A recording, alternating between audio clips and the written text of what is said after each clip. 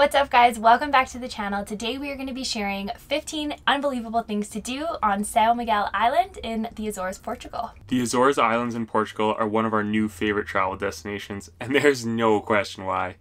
They're home to awe-inspiring viewpoints, natural hot springs, incredible waterfalls, and one of Europe's only tea plantations. Make sure to stay tuned until the end of the video because you're not going to want to miss number one.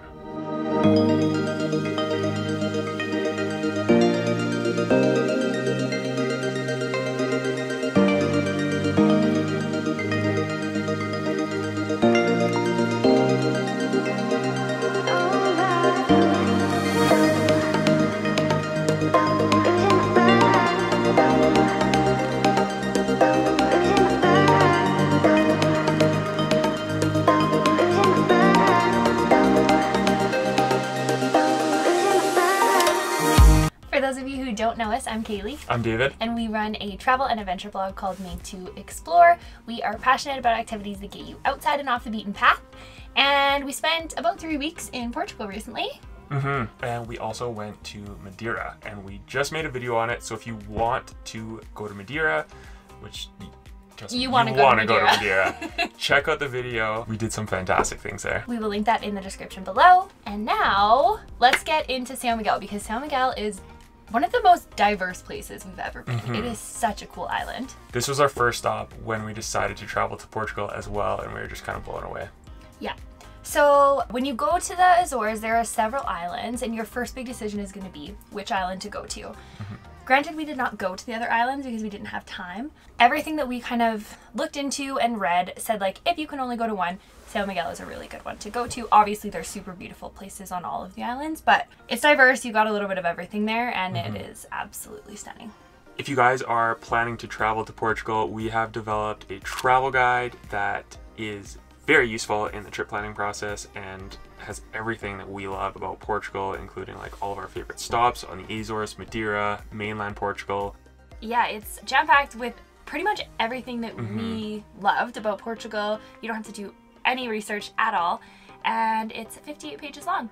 So we will link that below if you want. It's an instant download too, which is really nice. We've had a lot of positive feedback and reviews for it. People get back from their trip and they've found it very useful. So yeah, we're really excited to share it with you. We'll link it below and up in the corner here if you want to check that out. Let's get right into it. Number 15 on the list is the Gorreana Tea Plantation. It is located along São Miguel's north shore, and it is actually one of the oldest and largest tea plantations in all of Europe. Yeah, if you want to get some good photos of this place, it's beautiful. Yeah, all the rows are like meticulous. Yeah, it kind of reminded me of like a winery almost, except it's planted on this ridge line that overlooks the ocean. Yeah, it's super beautiful. You can also go in and try the tea, but we really enjoyed just walking around. You're free to roam around in between all of the rows and stuff, which is really cool. And it's free to enter, so it's kind of nice too. Next up on the list is Ponta da Ferraria. These are some geothermal hot springs located on the west side of the island. And I know I just mentioned that the roads are all very easy to drive and tourist friendly. The road going down to these thermal hot springs is extremely steep, but once you get down, the parking lot is nice and smooth. But if you're driving a manual car, just keep that in mind for the way back up. The hot springs are worth it. They are warmest at low tide, and there are lifeguards on duty all the time. They're also free to get to. We would recommend water shoes if you have them, just because the rocks are quite sharp and getting in and out can be a little bit tricky. There is ropes and ladders for you to hang on to and stuff, and it's not that it's not safe at all, it's just that it can be a little tricky. Mostly it's like on lava rock that you're getting in, so it just is a bit sharp, like, and with the tide and stuff, it's nice to have protection on your feet. Yeah, but the hot pools are beautiful. It's definitely a super unique experience. I've never been able to do anything like this in my life, so. Number 13 on the list is the islet of Vila, Franca do Campo. We're doing our best with these pronunciations. So sorry if we mispronounce them. I'm sure you guys will let us know how we're doing in the comments. So this island is actually only located about 500 meters off of São Miguel's south shore. It is very small, but very unique. So you can actually see it from shore. You can take boat tours to it, or you can fly a drone over there from shore, which is kind of cool. Yeah, if you have a drone, it looks great from above, especially sunset and sunrise. Definitely would recommend some drone shots of this. Yeah, so the really unique thing about this island is that it's got a huge crater out of the middle that you can swim and snorkel in. You can also hike up the walls on the outside. So there are tons of tour operators that run half or full day tours. You can include whale watching or dolphin watching, snorkeling. There's a lot of different ways that you can go out and see this island.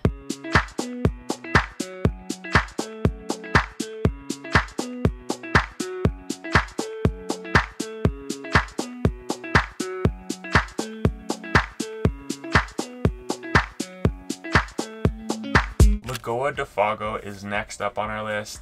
This is the highest crater lake on São Miguel, and there are plenty of viewpoints surrounding the lake that you can access with your vehicle, and there are also some hiking trails that branch off from some of these viewpoints that you can hike along. We hiked along one of them, and you just kind of get away from the crowds a little bit if there's a lot of people, and it's really beautiful just to look out over the lake. These lakes can get quite cloudy, so we would definitely recommend checking online. The website is called Spot Azores. It has live web cameras set up all throughout the island that you can go on and check out. Since the weather is so sporadic on São Miguel, you really don't know what you're getting into, but if you get into something bad, you can just drive for 15 minutes and it'll probably change. But it is hard. The higher you get in elevation, the cloudier it tends to be. So definitely look up on the live webcams and see before you visit Lagoa de Fogo. Yeah, that was one of the best pieces of advice that we actually got on our trip to São Miguel, is to check these live webcams, because literally it can be pouring all day in one town and the next town over it's sunny all day. It's just really sporadic weather.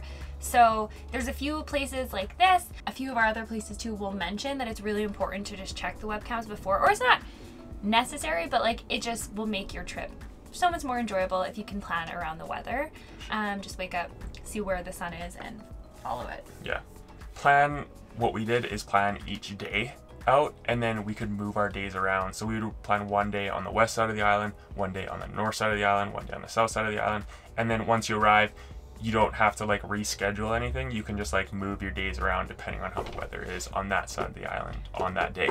Number 11 on the list is Furnace Town. So this actually, when we were driving up to the town, I got like giddy. It's the most beautiful town I've ever admired from afar. It's it is very like picturesque. Yeah, it's in the middle of rugged, lush mountains and cliffs. All the buildings are whitewashed, which really stands out against the beautiful background. And on top of that, they have a ton of hot springs, both natural and made into resorts. So Furnace is a really cool place to go to a spa. A lot of people go there to stay for a few nights, or you can just pop in for a few hours. There's some cool restaurants where you can get Furnace stew that's cooked in one of the hot springs. And it's also home to the Terra Nostra gardens, which we will talk about a little bit more later. Number 10 on the list is Miradouro da Ponta de Sossego. What makes this Miradouro stand out from the rest of them around the island is the fact that the landscape is just stunning. There is just beautiful gardens, pathways, picnic tables, barbecue pits. So if you want to go somewhere and have a picnic, maybe stop at a grocery store, pick up some yummy foods that you can barbecue, head down to this Miradouro with your family and hang out for an hour and cook up a delicious meal. Yeah, they've got really good views over the ocean, and the east coast of the island isn't full of a ton of activities. It does have a very beautiful landscape, so it's definitely worth taking a road trip over there. Yeah. If you're feeling like a more chill day. Absolutely. And keep an eye out for whales, because it is a good lookout for that, because that's what I was excited for there. Maybe. Kind of reminded me of Hawaii actually a little bit too.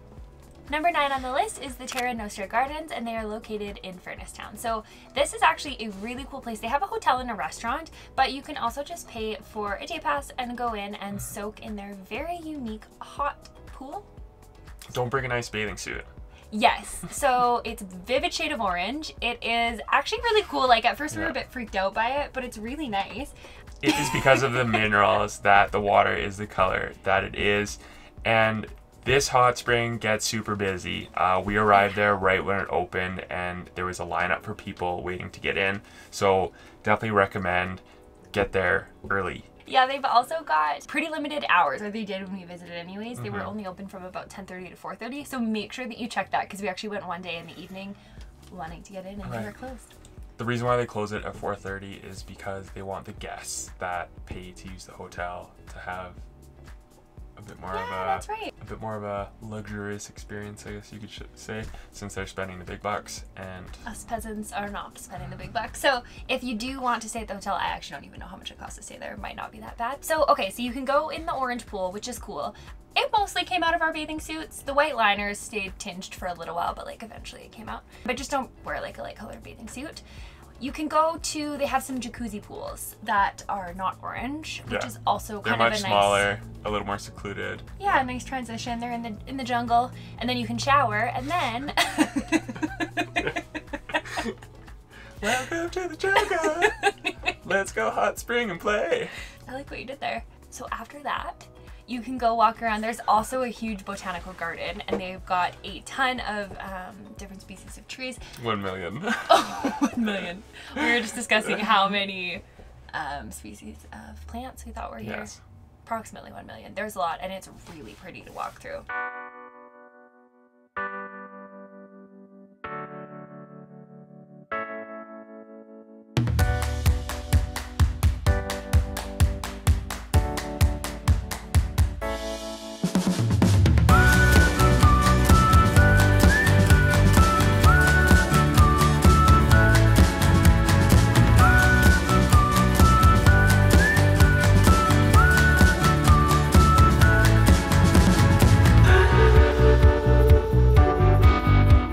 Next up on the list is Ribeira dos Caldeirões Park. This is a park that's really easy to access. It's just off the road, and it is quite beautiful, honestly. There's a bunch of waterfalls that are really easy to access. One of the coolest activities that we didn't actually do, but we saw people doing and thought, hey, we should have done that. We probably should have done that, is the fact that you can rappel down waterfalls. Yes, you can book a tour, and there's actually a series of like quite large waterfalls there that you can rappel down, and they go kind of all the way through the canyon.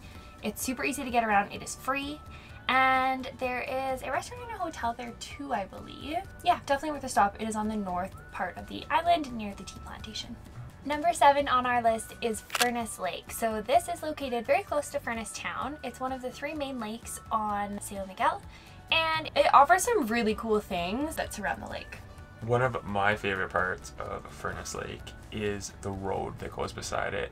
It's the original brick road, and the trees have overgrown it, and the photos are just so cool that you can get along it. Yeah, it's really cool. It feels like you're taking a step back in time. Like, all of the other roads on the island are brand new, everything is manicured and like perfect, and then you drive through there, and I mean, it looks perfect and manicured too, but it's old and overgrown, and it looks like gone back to the original roadway. There's also a really neat church at one of the ends of the lake that look out over the lake. It's beautiful. On top of that, in the main parking lot on the north side of the lake, you'll actually find a pathway to the Caldeirões hot springs. So these bubbling cauldrons are far too hot for swimming, but you can walk along the boardwalk above them and admire the different natural pools as they churn and boil. It's actually really cool to see. It's here that they make that furnace stew that we were talking about.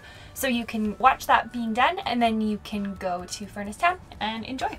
Sete Cidades is next up on the list. It is right on Lagoa Azul. It's a really historic, picturesque little town with a beautiful church. Yeah, the Church of St. Nicholas. It's got like a tree-lined walkway going up to the church. We visited in the middle of the day, like on a weekend, I think, and there was nobody around too. It was kind of like very surreal. quiet. Yeah. So this little town is a great place to stop for. You can get some ice cream there. There's a few little restaurants. We would just recommend walking the streets a little bit. You can check out Lake Azul afterwards. Number 5 on the list is Miradouro do Salto do Cavalo. It is actually one of the most beautiful viewpoints on the island. It is really nice. It's on the east side of Furnace Town, and you get a view over the town, the lake, all of the mountains and ridges in the island, and then also on the other side you get views over the ocean.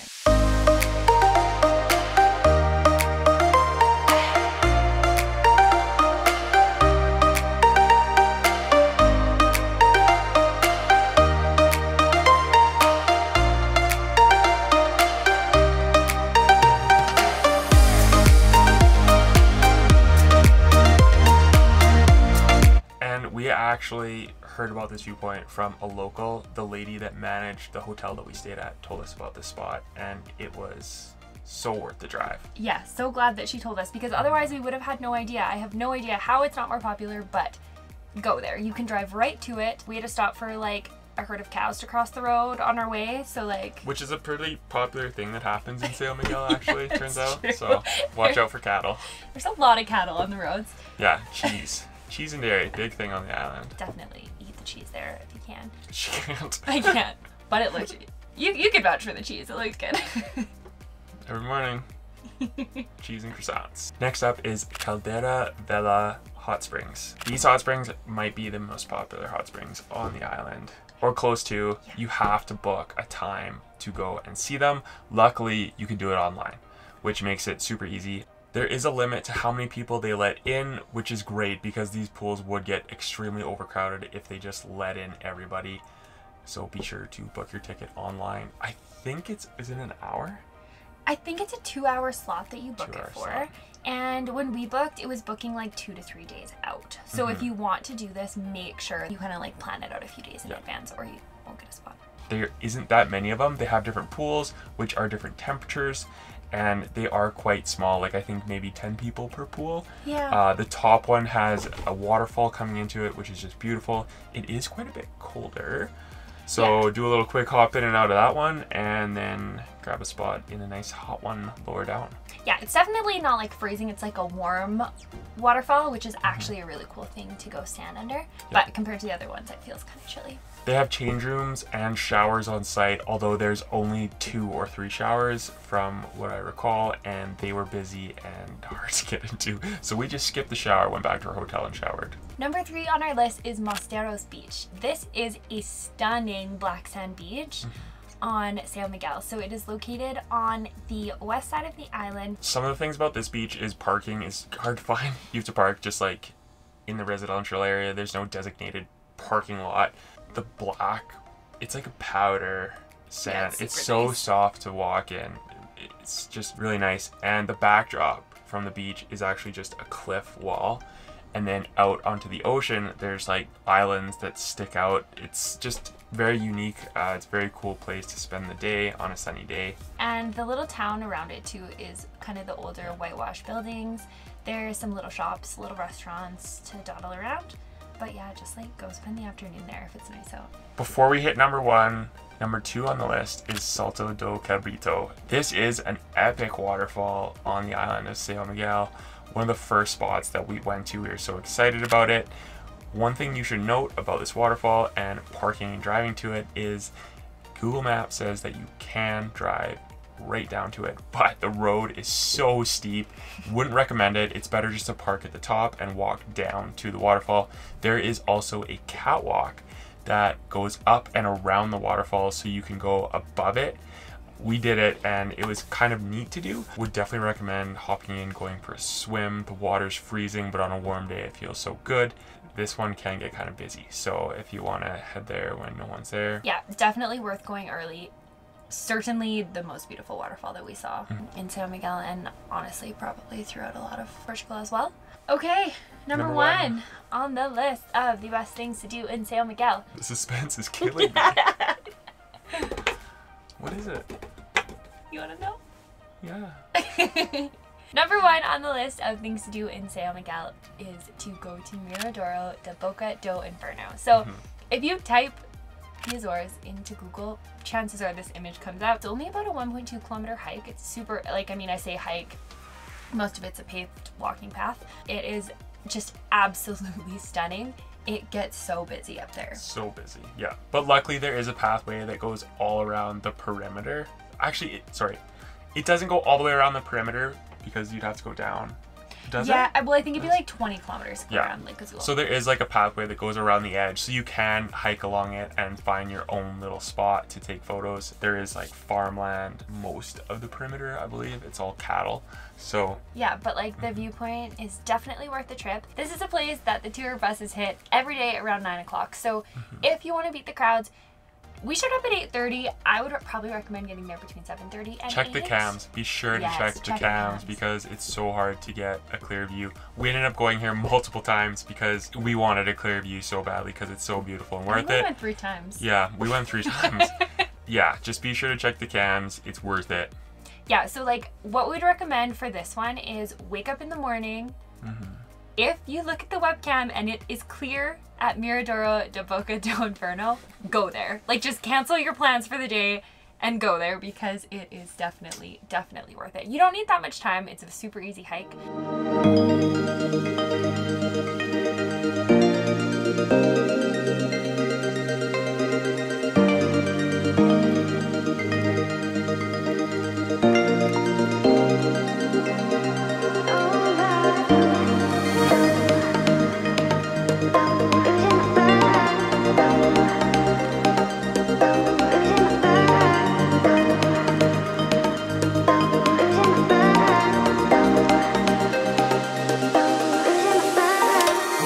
So that is our list about the best things to do on São Miguel. We had so much fun on this island, and we would definitely recommend traveling there and then go to Madeira. Definitely. But also São Miguel is just stunning. The locals were so nice as well. We ran into a lot of the local people during our trip, and they were all just really fun to talk to and get to know. Portugal in general, like the Portuguese people were just so amazing.